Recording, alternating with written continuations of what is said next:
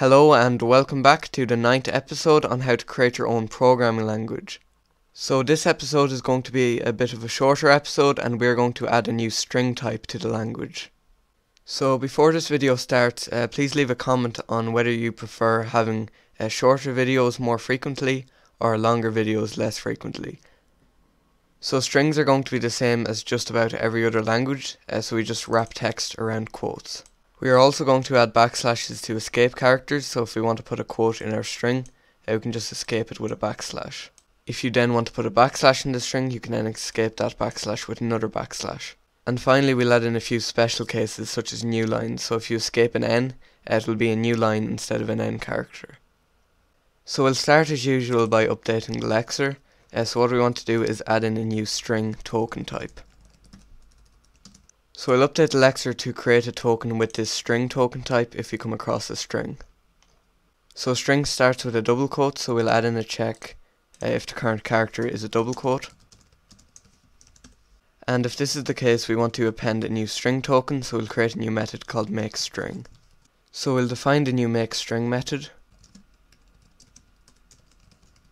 So we're going to need to keep track of the string value of the string token. We're also going to need to get the position start for the end of this method, and we're going to add this boolean variable called escape character, which we'll be using in a minute for the character escaping. And we also want to advance past the first double quote. So we'll create a loop that continues until we reach a double quote or until we reach the end of the input. So if we check while the current character is not equal to none, then that checks that we haven't reached the end of the input. And then we also want to check while the current character is not equal to another double quote. So while we're in this loop, we can just append our string by the current character, and then we have to advance. So this loop stops when we come across a double quote, so we need to advance past that double quote, and then we can create and return a new token with the string token type. We can pass in the string as the value, position start for the position start, and the current position will then be the position end. So now we need to add in character escaping.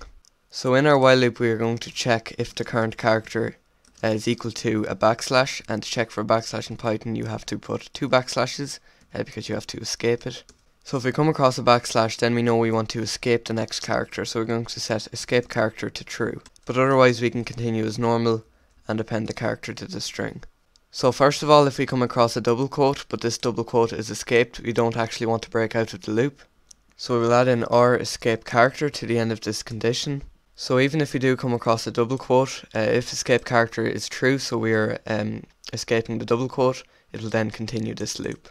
So we now want to reset escape character to false at the end of every loop. So now we want to add in a check if we are escaping the character, and if we are, all we have to do is add that character to the string, and we don't have to do any of the other checks, so we'll put the rest of the checks in an else statement. So we'll add one more thing to this function, and that's if we escape certain characters, it will be replaced with another character. So if we escape an N character, so backslash N, we're going to replace that with a new line, and if we escape the T character, so backslash T, we will replace that with a tab character. So we'll add in an escape characters dictionary here, and we're going to set all the replacements. So we'll set N to a new line, and we will set T to a tab. So now when we are escaping the character, instead of just adding that character, we will now use the escape characters dictionary, and we will get the replacement depending on the current character. But if there is no replacement, we want to just add that character as before. So we can put self.currentCharacter as a second argument, and this will use that second argument if there is no character replacement in that dictionary. So that should be it for the makeString method. So what we have to do next is update the grammar rules for our language, and this is very simple. All we have to do now is allow strings inside the atom rule. So we'll update that rule in the parser, but before we do that we need to add in a new string node. So this is entirely identical to the number node, so we'll just copy and paste that, and we'll rename it to string node. So we can now come down to the atom method and check for the string token. So we'll copy and paste this, and we will change it to a string, and then we want to change this to a string node. So that's actually it for the parser, and then we need to move on to the interpreter. So we need to start by adding in a new string value, so we'll add in this all the way down here. So class string, and this is going to inherit value. In the init method we're just going to take in the value. We'll call super.init, and then we'll assign self.value to value. So we're going to add two operations to the string value. The first one is going to be the add operation. So this will concatenate two strings together. And the other one we're going to add is a multiply operation. So if we multiply a string by a number, that will then repeat that string number times. So we'll start with the add operation. We want to make sure we're adding another string. And we'll return a new string and we'll concatenate self.value with other.value. And we need to copy over the new context for this string. And then we can return none for the error. But if we don't add another string, we'll return none for the value, and we can return an illegal operation for the error. So now we'll do the multiply operation. So this time we want a number as the second operand. So we'll again return a new string, and we'll then multiply self.value with other.value, which you can actually do in Python to repeat a string multiple times. So again we need to copy over the context, and we'll return none for the error. And again we'll return an illegal operation if we don't come across a number. We'll also implement the isTrue method for the string. So we're just going to copy how Python does it, or at least I think that's how Python does it. So a string will be considered true if there is at least one character in that string. So we'll just check if the length of the string is greater than 0.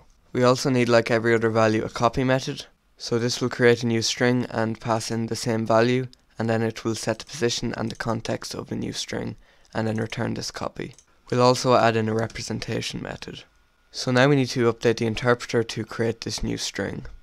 So we'll add in a new visit string node method, and what we want to do is return a new string value, and the value for this string is going to be node.token.value. So in the string node we get the string token, and then we get the value of that token. We then need to set the context and the position of this value. So we can now return that, and we will wrap it in a runtime result success. So that's it, and we can now run the program. So we'll run the program, and we can now use quotes to create a string. We can concatenate strings, and we can multiply strings.